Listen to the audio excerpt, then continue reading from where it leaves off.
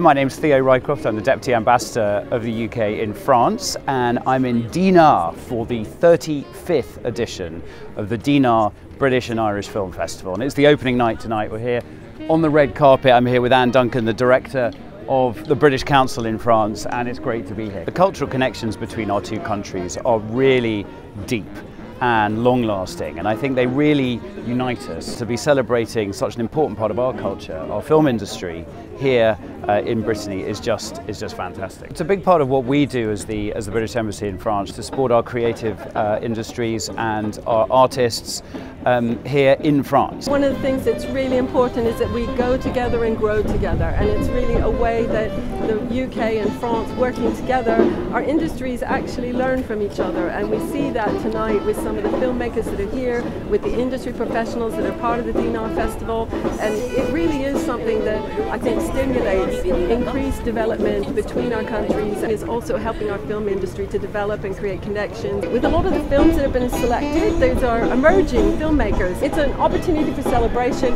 My hope is that we keep supporting these things because it's exciting to see just what they bring. It's been an amazing year. It is the 120th anniversary of the Entente Cordiale, which is the beginning of the modern era really in Franco-British relations. And we've celebrated that across art, across culture, across sport with the Olympics, but also on the things that matter in the world, because France and Britain aren't just cultural partners, we're partners in the way we operate and we pursue our values together.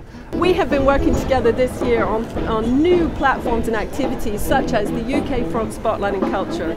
We've had over 600 partners working on over 50 projects and activities across 25 cities in France and in the UK. I think what's most important is that we see how the UK and France working collaboratively, what that creates. And we're more excited than ever to be accompanying that and to be building those bridges.